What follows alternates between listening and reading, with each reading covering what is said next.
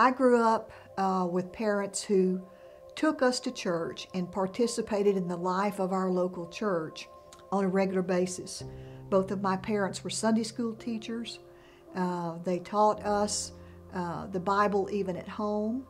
And I knew by the time I was ready to graduate from high school that the Lord had a plan for me in some type of Christian ministry, but I did not know how that would look going forward.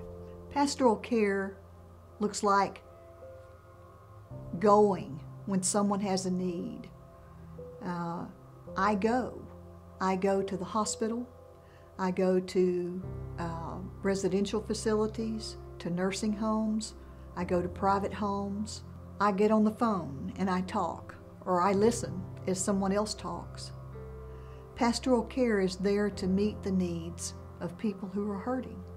When I go to meet with people, in whatever setting that is, and I am there and I meet with them and I pray with them, listen to them,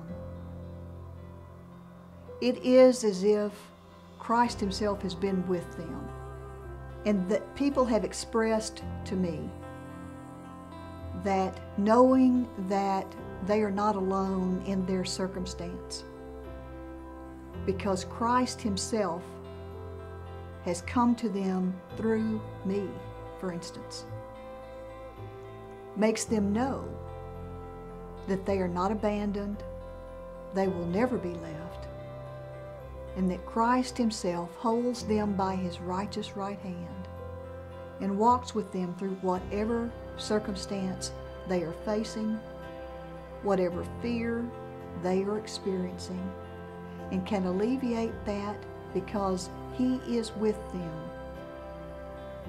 You know, pastoral care is a gift that's given not just to ordained pastors, but is also given to people who follow Christ faithfully. There are those in our congregation, for instance, who feel compassion for others and their unique situations, and they have asked how they can be part of offering compassionate listening and care to others. Here at First Methodist Mansfield, we have a ministry called Care Chaplains, and we have quite a few people who serve in that area, going out, visiting with folks in the hospital or in facilities or in their homes, to be the face, hands, and compassion of Jesus Christ.